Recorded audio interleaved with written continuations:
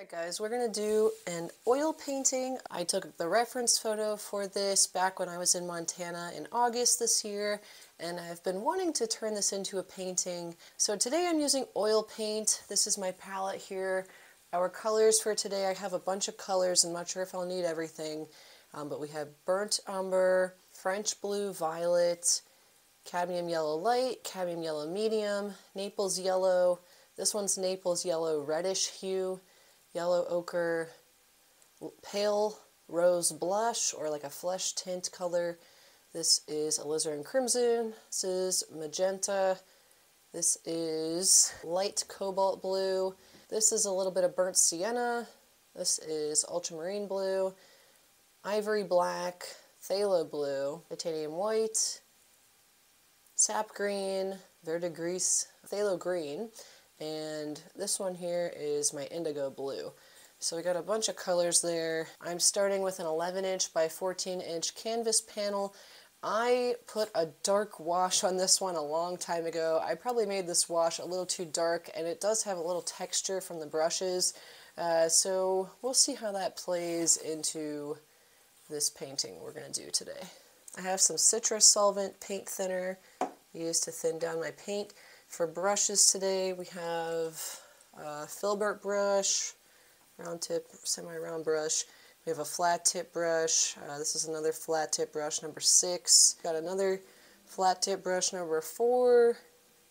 And then I might just use one liner brush for the little bits of the bark on the birch trees. But that should be all the brushes we need today. Alright, to get started, I'm just going to dip my paintbrush in the paint thinner a little and take some white and a little bit of my indigo,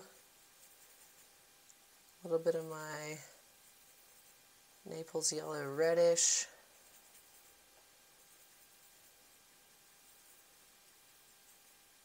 maybe a hint more of that color, and I'm just going to block in everything on this side is this lighter color.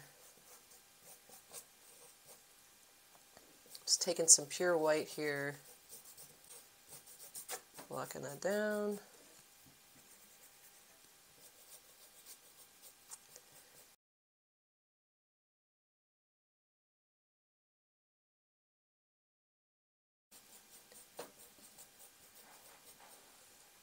And then I want to take a little bit of phthalo blue.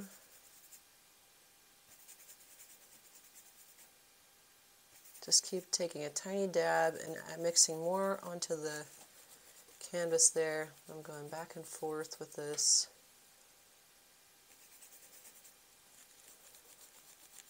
Just making my sky look a little more blue.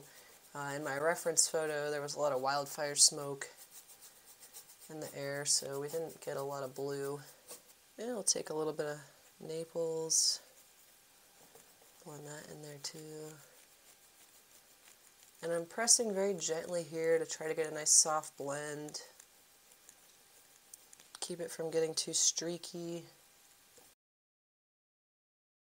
A little more Naples.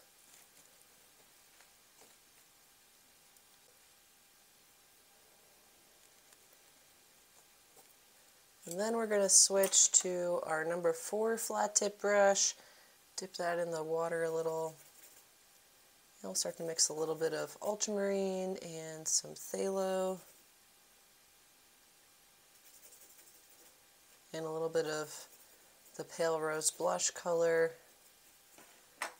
Can lighten it up by mixing a little more white in there too.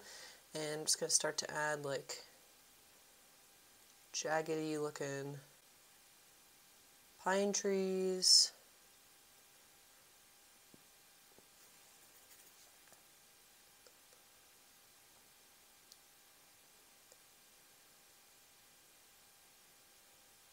Just very lightly pressing here, kind of letting this blend a little into the background. Can mix a little more ultramarine, maybe a little bit of umber in there too. Let's make sure to keep that phthalo.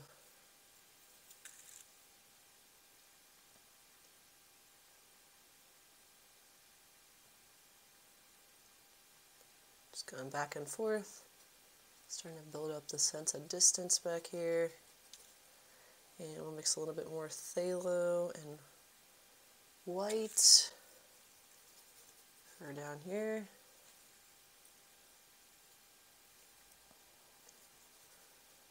Gets kind of lighter and a little hazier. I mix a little sap green in there too at the base. And then you can mix a little more phthalo with your brown and your phthalo green with a little bit of indigo, maybe just darken it up more. A little bit of pink too to mute that color down. And you can just keep mix a little brown in there. Just keep building up the trees.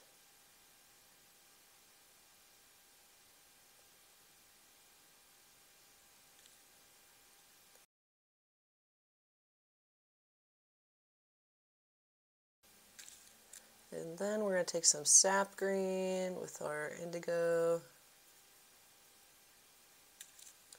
And we've got some plants that are much closer in the foreground here, like tall grasses, bushes. It's totally covering up what we had in the background.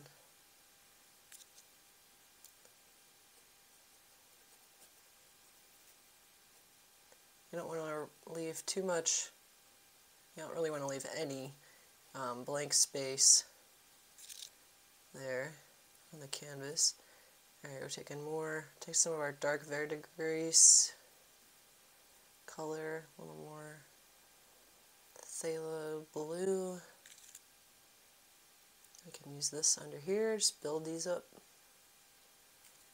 building up the shadows.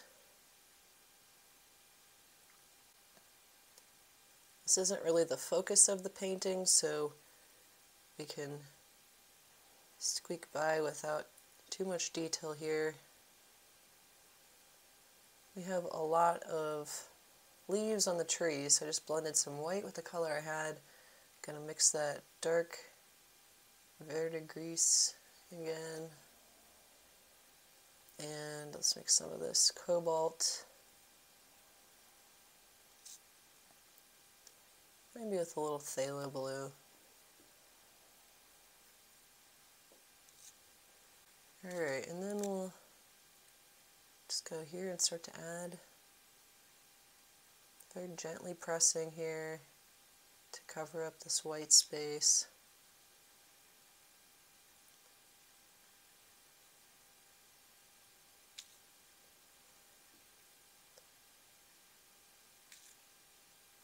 Putting tiny little dabs with the brush. I think at this point this is a good time to just quickly sketch in my, oops, I had some red on that brush. Quickly just kind of sketch in the general shape for the tree. So we're going to take some black and white and a little ochre and some Naples yellow and a little bit of cobalt and white.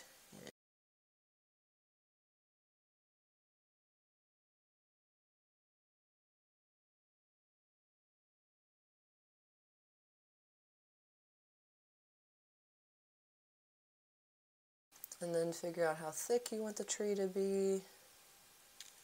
Something like this is good for this one. And we've got another one back behind it that's much thinner.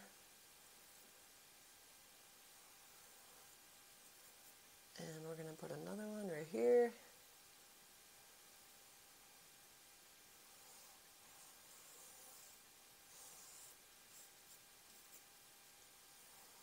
Make this one be more like that. And I'm just going to quickly block in this color. just so I know where the trees are.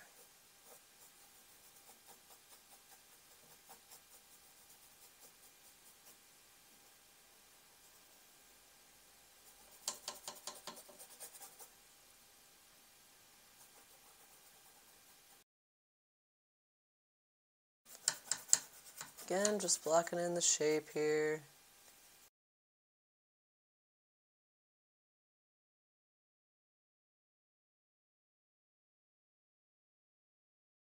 Alright, so now I've blocked in where the trees are, basically. And now we can go back to filling in all this space. Gonna mix in a little magenta down here.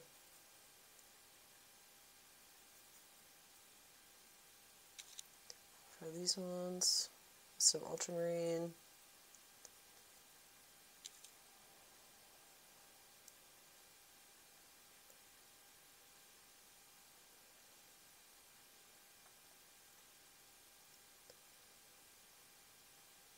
Just darkening the shadows down a bit more here.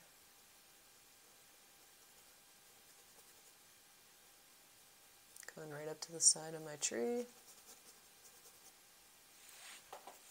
And I'll take a little more sap green, brighten some things up here. And we'll do more sap green, some burnt sienna, and our verdigris.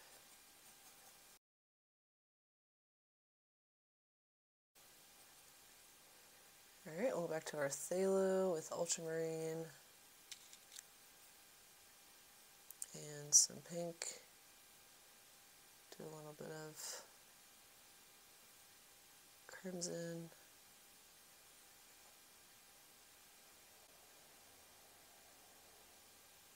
Just very gently pressing here.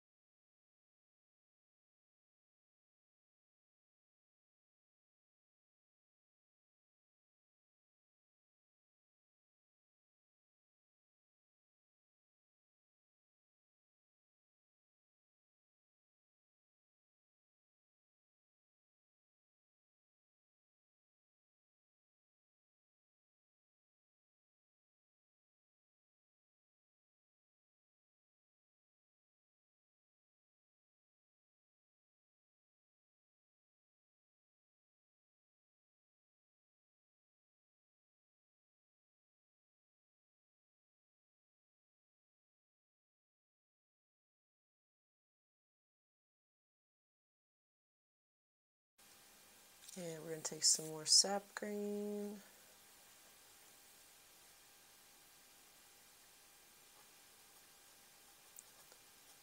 Those ones there, and we'll get the space in here.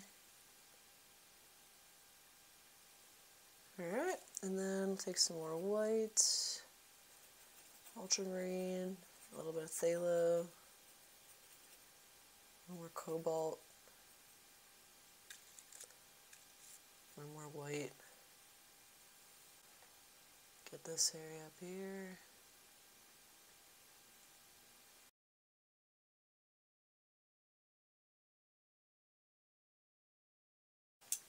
Alright, and then I'm going to take a little break from that, come down here where we've got some rocks. I'm going to take some of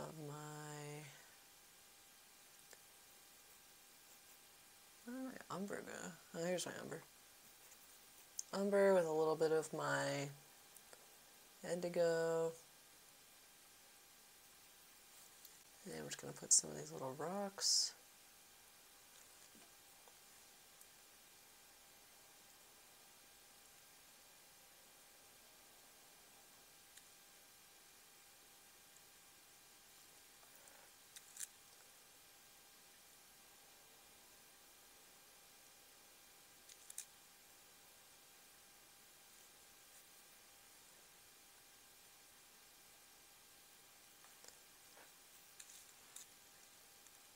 we got the rocks blocked in.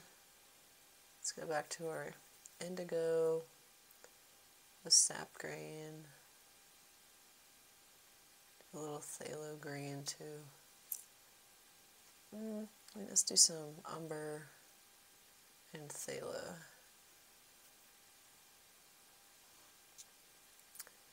And magenta. A little sap green. There we go.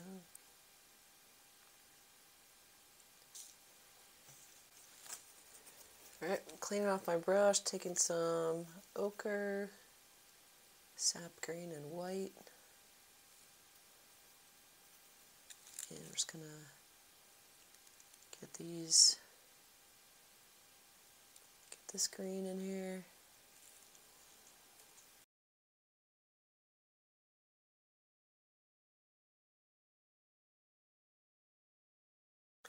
Do a little bit of that darker gray-green color, Naples, cobalt. And we'll just bring this down to the bottom.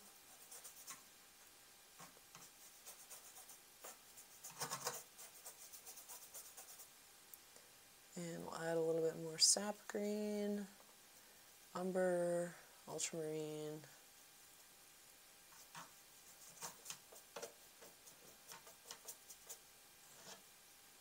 And we'll add some Naples in there to lighten that up.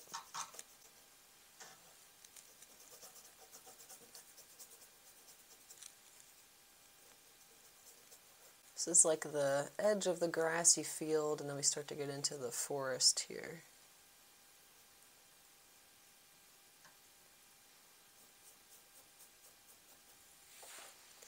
We need some more darker colors. Mix my black with my phthalo green. Let's make it really dark in here. We're going to mix some magenta in there too.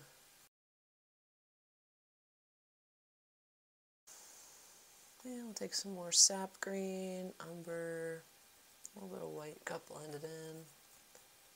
Just going to get the rest of these spaces in between. Mix a little bit of Naples in there.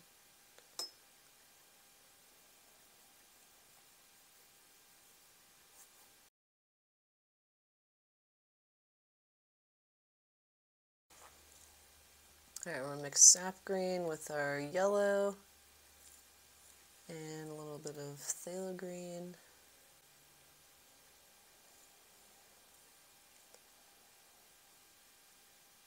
Just to get the little highlight in there.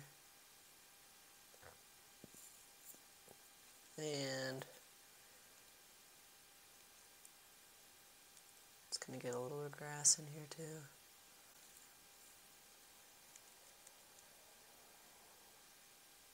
Alright, and we're going to take some more ochre. And I'm going to put some of that ochre color up here. Going to mix my sap green with indigo again.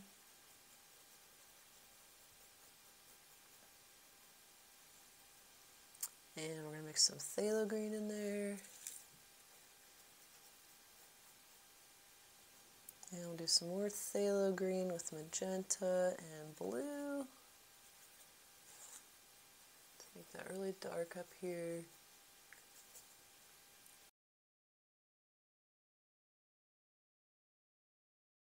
Alright, we're about 25 minutes in, and that basically completes part one. That's my first session of paint. We're going to be using the layering method here. So we're going to let this layer totally dry, and then we're going to come back and finish this with our second session. So I blocked in the base layer of paint this week. Once this is dry, we'll start building up more of the details.